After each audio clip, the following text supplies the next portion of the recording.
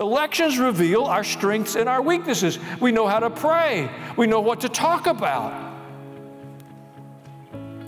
And we've done the opposite. We say, we can't talk about that. That's political. No, it's about culture.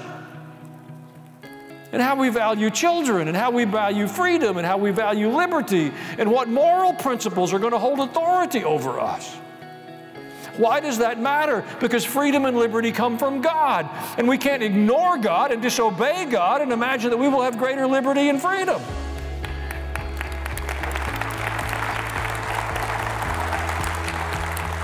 So don't be filled with despair over the portfolio of candidates, no matter where you are on the spectrum. Pray more about what the report was on the spiritual health and condition of our nation. How aware are we? How engaged are we? How committed to truth are we?